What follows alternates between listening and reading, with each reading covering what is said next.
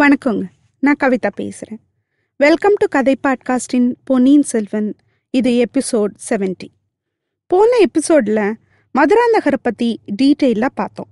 இப்போது மதுராந்தகரும் வந்தியத்தேவனும் பழையாறை கோட்டைக்குள்ளே போயிட்டாங்க. படை வீடுகளை பற்றி ஏற்கனவே பார்த்துருக்கோம். ஆரிய படை வீடு, பம்பை படை வீடு, புதுப்படை வீடு, மணப்படை வீடு, அப்படி எல்லா வீடுகளையும் கடந்து ஊர்வலமாக போனாங்க. அப்புறம் கடை வீதி, மக்கள் குடியிருக்க பகுதி, அப்புறம் சந்நிதி திருவழியா போச்சு. மக்கள் எல்லா இடத்துலையும் நின்று வேடிக்கை பார்த்தாங்க. ஆனால் மக்கள் சந்தோஷமா இல்லை. போன தடவை அவன் ஒரு கிருஷ்ண ஜெயந்தி அன்னைக்கு இந்த ஊருக்கு வந்திருந்தான். அப்போ எவ்வளோ கோலாகலமாக இருந்துச்சு ஊரு. ஆனால் இப்போ ரொம்ப கொஞ்சம் பேர் தான் தெருவில் இருந்தாங்க. பழையாறை நகரமா இல்லை பாழடைஞ்ச நகரமான்னு நினைக்கிற அளவுக்கு இருந்துச்சு. மதுராந்தகர் மேலே பழையாறை மக்களுக்கு அவ்வளோ பாசம் ஒன்றும் இல்லை, விசுவாசமும் இல்லை. அதனால இந்த ஊர்வலத்தை பெருசாக ஒன்றும் மக்கள் கண்டுக்கல.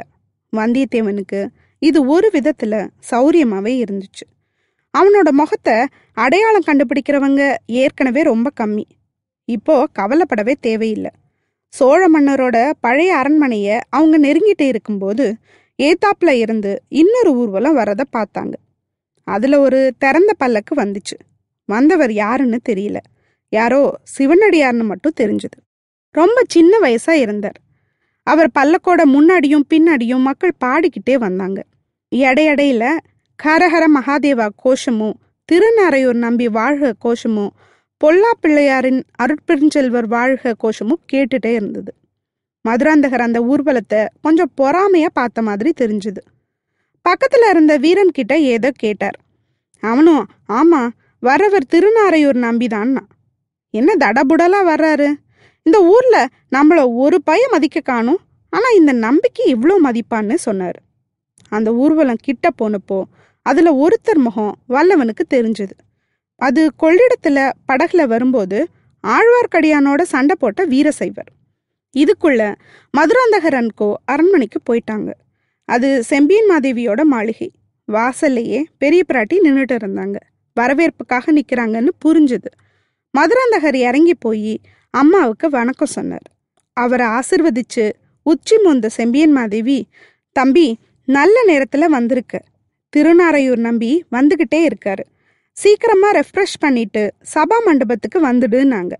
இதை கேட்டதும் மதுராந்தகர் முகம் என்னவோ மாதிரி ஆயிடுச்சு. நம்மளை வரவேற்கிறதுக்கு தான் அம்மா வந்து வாசல்ல நிக்கிறாங்கன்னு அவர் நினைச்சிட்டு இருக்க, அது இல்லைன்னு தெரிஞ்சதும் கொஞ்சம் டல் ஆயிட்டாரு.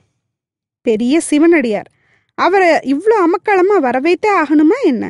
நாளைக்கு சோழ நாட்டையே ஆளப்போற கனவு கண்டுட்டு இருக்கவருக்கு கோபம் வராதா பின்ன? மதுராந்தகர் அரண்மனையில அவரோட பகுதிக்கு போனாங்க. அவங்க அம்மா கொஞ்சம் சீக்கிரமானு சொல்லியும் அதுல அவர் இன்ட்ரெஸ்ட் இல்லாம கொஞ்சம் சாவகாசமா கிளம்பிட்டு இருந்தார். ஆள் மேல ஆள் வந்து கிளம்பியாச்சான்னு பார்த்துட்டு போனாங்க. கடைசியா புறப்பட்டார்.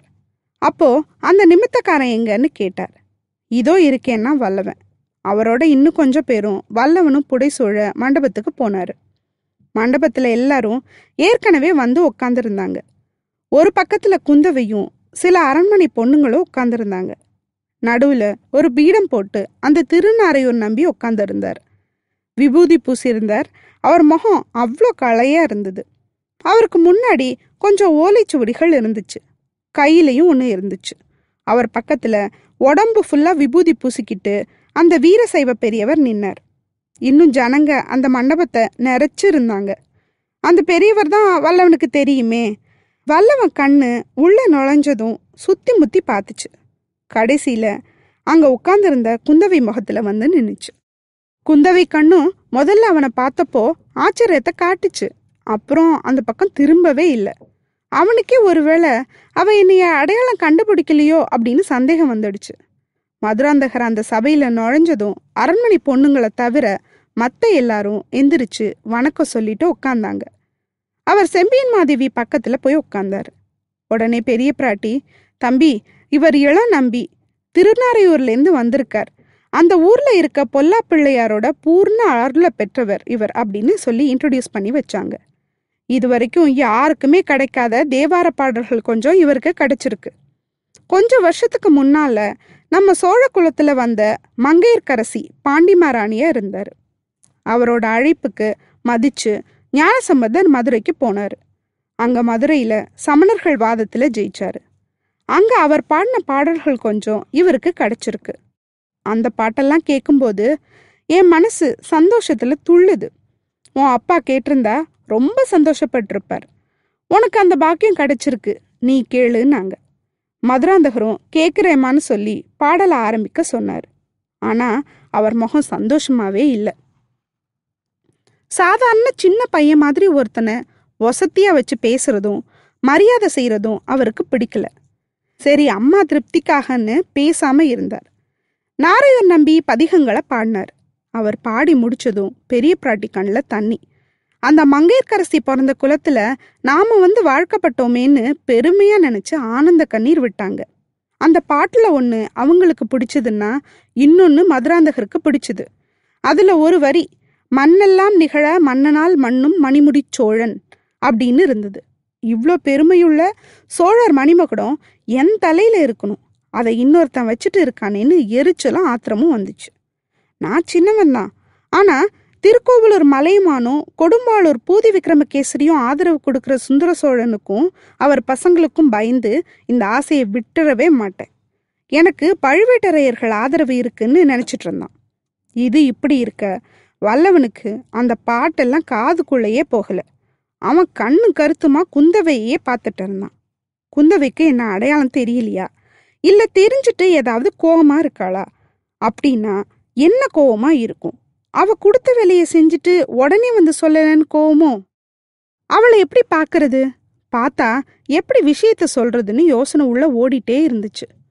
பாட்டெல்லாம் பாடி முடிச்ச பின்னாடி செம்பியன் மாதேவி நாரையூர் நம்பி பக்கத்துல நின்ன அந்த பெரியவரை பார்த்து, ஐயா, இவரை பார்க்கும்போது திருஞான சம்பந்தரே திரும்ப பிறந்திருக்காரோன்னு தோணுது. இவரை தமிழ்நாடு முழுசும் ஒரு ஊர் விடாம அழைச்சிட்டு போங்க. அங்கங்க கிடைக்கிற பதிகங்களை சேர்த்து கொண்டு வாங்க. சம்பந்தர் பாட்டுகள் தனியாவும் சுந்தரமூர்த்தி பாடல்களை தனியாவும் தொகுத்து வைக்கணும். இதெல்லாம் சேர்த்து ஒவ்வொரு கோயில்லையும் பாட வைக்கணும். உங்களுக்கு எல்லா ஊருக்கும் போறதுக்கு பல்லக்கு, ஆளுங்க, பரிவாரம், பொருள் எல்லாமே நான் தரேன். சக்கரவர்த்தியோட அனுமதி கூட நானே வாங்கி தரேன்னு சொன்னாங்க.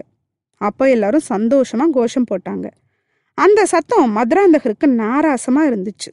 சபையில இருந்த எல்லாரும் கலையிற சமயத்துல செம்பியன் மாதேவி மகாராணி தாம் பையனை பார்த்து, தம்பி, நான் இவங்களை அரண்மனை வாசல் வரைக்கும் கொண்டு போய் வழி அனுப்பிட்டு வரேன். நீ அதுக்குள்ள கொஞ்சம் ரெஸ்ட் எடுத்துட்டு வா, நான் கொஞ்சம் முக்கியமான விஷயம் பேசணும்னாங்க.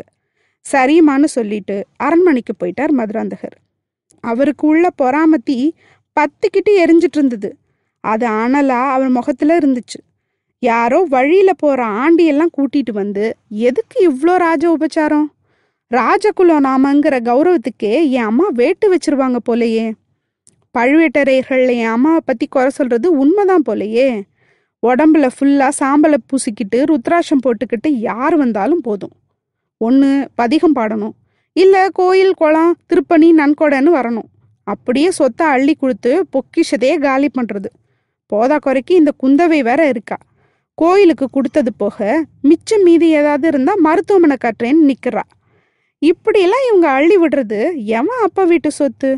என் அப்பா வீட்டு சொத்து, ஏன் சொத்து. இப்படி பண்ணா நாளை பின்ன என் கனவு எப்படி நடக்கும்?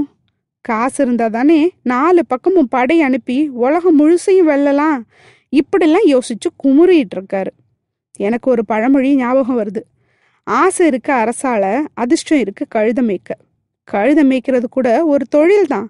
ஆனா நம்மளுக்கு கத்தி பிடிக்கவே தெரியாதப்போ எங்கேருந்து உலகம் முழுசும் ஆள்றது? மேய்க்கிற கழுதைய ஒழுங்கா மேய்ச்சா சரிதான். ஏதோ பேசணுமா? என்ன பேச போறாங்க என்கிட்ட? வேற என்ன, அஷ்டாங்க யோகம், இயம நியம நிதித்தியாசனம். உங்களுக்கு வேற ஏதாவது காதல விழுந்தா அதுக்கு நான் பொறுப்பு இல்லை. மகாராணிக்கு அப்போ இந்த கெமிஸ்ட்ரி, பிசிக்ஸ், ரிலேஷன்ஷிப் எல்லாம் தெரியாது. இதெல்லாம் தான் பேசுவாங்க. கண் பார்வைய மூக்கு நுனியில வச்சா குண்டலினிய மேல கொண்டு வர்றதுனால 64 கலைகளையும் கத்துக்காமையே கத்துக்கிற முறை பத்தி சொல்லி கொடுப்பாங்க இவங்க. நடராஜன் ஆனந்த கூத்தோட உட்பொருள் என்ன, அவரு சடாமுடி எதை சொல்லுது, பிறை என்ன சொல்லுது, இப்படி ஆரம்பிச்சிடுவாங்க. இப்படி ஏதாவது பேசி பேசிதான் நம்மள உலகம் அரை பத்தியம்னு சொல்ற அளவுக்கு கொண்டு வந்துட்டாங்க. இனிமே அப்படி பேசினா நிறுத்துங்கன்னு சொல்லிடணும். இல்லை பேசியே அவன்னு சொன்னா காதுலயே வாங்கக்கூடாது. சரி, அம்மா கூப்பிடுறதுக்குள்ள நிமித்தக்காரனை கூப்பிடலாம். எதிர்காலத்தை பத்தி ஏதாவது தெரிஞ்சுக்க முடியுதா பார்க்கலாம். 2 விஷயம் நடந்தது யாருக்குமே தெரியாதுன்னு நாம நினைச்சிட்டு இருந்தா இது அவனுக்கு எப்படி தெரிஞ்சது? ஏதோ அதிசயமான சக்தி அவன்கிட்ட இருக்கு. நடந்த விஷயங்களை சொன்ன மாதிரி நடக்க போறதையும் சொல்ல அவனால முடியுமோ என்னவோ. அவனை கேட்டுடலான்னு முடிவெடுத்தார். சபையில இருந்து அவர் வந்தப்போ நிமித்தக்காரன் அங்கதான் திருன்னு முழிச்சுட்டு நின்றுட்டு இருந்தான். அவனை கண்ணை காட்டி என் கூட வான்னு சொன்னேனே, ஏன் வரலன்னு யோசிச்சுட்டு இருக்கும்போது நம்ம ஹீரோவுக்கு கவலையா போச்சு. இந்த குந்தவை முகத்தை பார்த்து ஏதாவது கண்ணை காட்டலான்னு பார்த்தா அவ யாரோ மாதிரி பார்க்கறாளே. அவனை திரும்பி கூட பார்க்கல. அவ பாட்டுக்கு மகாராணியோட போனா என்ன அர்த்தம்? என்ன மறந்தே போயிட்டாளா என்ன? அவ எத்தனை 1000 பேரை ஒரு நாளைக்கு பார்க்கறாளோ? 2 தடவை பார்த்த ஒரு முகம் ஞாபகம் இருக்குமா? நான் பைத்தியக்காரன். எனக்கு என்ன நடந்தாலும், என்ன ஆபத்து வந்தாலும், சந்தோஷம் வந்தாலும் அதுக்கு நடுவுல நான் தான் அவ முகத்தையே நினைச்சிட்டு இருக்கேன்.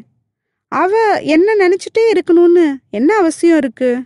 அவ அப்படி மறக்கவே முடியாம இருக்க போற மனுஷன் யாரா இருக்கும்? சரி, எதுக்காக என்னை இலங்கைக்கு அனுப்பி வச்சாலோ அதை தெரிஞ்சுக்க ஆர்வம் இல்லாம இருக்க போறதில்ல. யாராவது வந்து நமக்கு முன்னாடி விஷயத்த சொல்லியிருந்தா? இல்லை, இருக்காது. அவ முகம் ஏதோ கவலையில இருக்க மாதிரியே இருந்துச்சு. என்ன அடையாளம் தெரியாம போயிருக்குமோ? இலங்கைக்கு போனவன் திடீர்னு மதுராந்தகத்தேவர் பரிவாரத்துல ஒருத்தனா வந்தா அவ எப்படி தெரிஞ்சுக்குவா? யார்கிட்ட சொல்லி அனுப்புறதுன்னு புரியாம நின்னான். அப்போ பார்த்து, நிமித்தக்காரா என்ன யோசிச்சுட்டு நிக்கிறேன்னு மதுராந்தகர் குரல் கேட்டுச்சு. 2 பேரும் அவர் அரண்மனைக்கு வந்துட்டாங்க. இவர் வேற இவன் குறி சொல்றவன்னு நம்பிட்டு இருக்கார். இல்லைன்னு தெரிஞ்சா பக்கத்துல இருக்க கத்தி எடுத்து ஒரே போடா, இல்ல இவனை பிடிச்சி ஜெயில போடுங்க சார்ன்னு சொல்ல போறாரா என்ன? அடுத்த எபிசோட்ல பார்க்கலாம். அது வரைக்கும் நன்றி, வணக்கம்.